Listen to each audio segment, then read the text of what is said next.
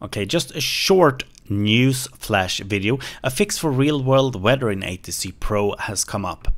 On the ATCPro forum, the user Yann, I hope I pronounced that somewhat adequately, posted that he had found a fix to the real-world weather issue on GitHub.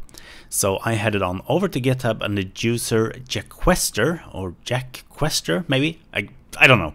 On his GitHub page, he describes the steps to take to patch a DLL called vxsimulator.dll. It's the DLL that handles the weather in ATCPro.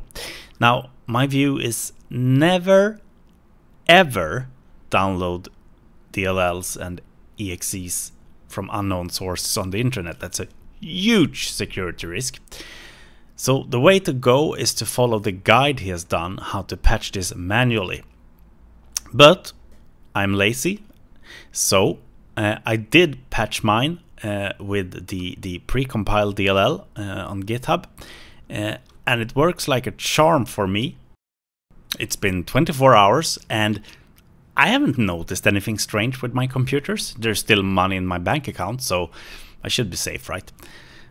I can hear myself now that I say it, how extremely stupid that argument sounded, but well, I'm extremely stupid, so my point is, I did try the DLL, it works for me.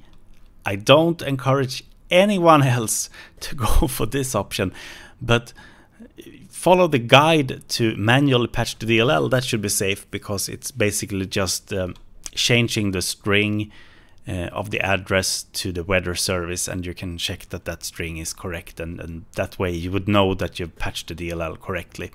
And I'm thinking, if you wanted to like install a backdoor on someone's computer, or on as many computers as possible rather, wouldn't it be easier to like hack the users of Apex Legends or some other well-known game rather than try to attack users of ATCPro? So, well, not a great argument for how to handle safety, but that wasn't the intention of this video. The intention of the video is just to let you know that there has been a fix to the real-world weather for ATCPro, and I figured I should bring that up because not everyone reads the forum. And if there's any one of you that has your own YouTube channel and you reach other ATCPro users, I think you should spread the word so that as many players as possible can enjoy this feature. The link to the GitHub guide and the